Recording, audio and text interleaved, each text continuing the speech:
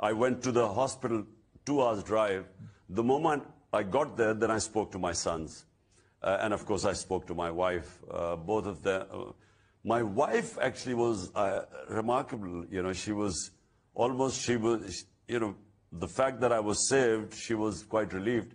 But my boys were sort of quite worried, and I hope to see them soon. My sons, when they were younger, I'm talking about my older son was very sensitive. So when they were about 8, 9 years old, my older son, that's when he used to worry a lot, you know, and he always wanted me out of politics. But, you know, I feel that, you know, we human beings have a responsibility to our society. And this is the spiritual way of life. There are two ways. One is material yourself, the other is the spiritual.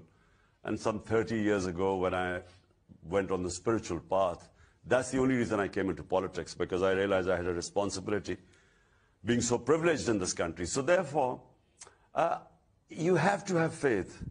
And faith is in God. And the one verse in the Quran